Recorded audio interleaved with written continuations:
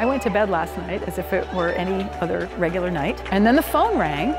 So I answered the phone, and it was the chair of the Nobel Prize committee. It was just a stunning, shocking moment of excitement and exhilaration. The final word was, within the next 50 minutes, your life is normal as you have known it, but as soon as we announce it, your life will change.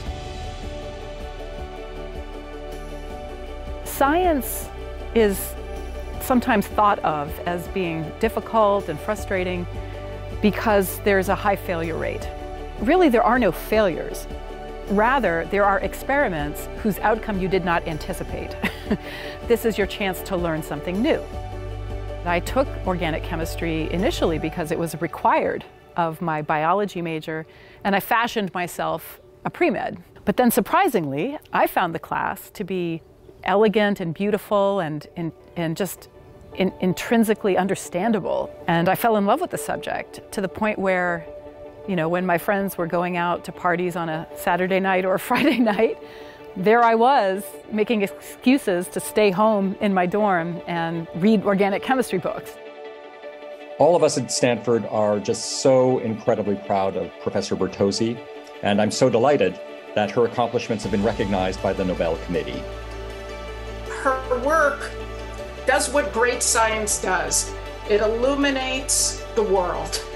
She's recognized for creating a new field of bioorthogonal chemistry. I came up with this idea for using chemistry to label these cell surface sugars with imaging molecules. But that required the availability of chemistry that you could actually execute on cells and even in living organisms and eventually in human patients. And no such chemistry existed at that time. And the impact of that approach in, for example, our understanding of the basic building blocks of life to improve diagnostics in diseases such as tuberculosis, and also to develop entirely novel approaches to therapeutics, including, very importantly, cancer therapeutics.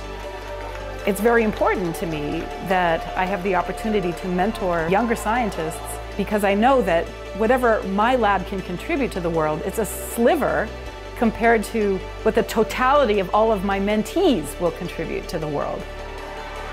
The Nobel Prize shines a spotlight on a field and on some people. And I think the people have an opportunity to use the platform to do good things, right, for their profession and hopefully for the world at large. I understand the gravity of being a woman and now a Nobel laureate in the sciences.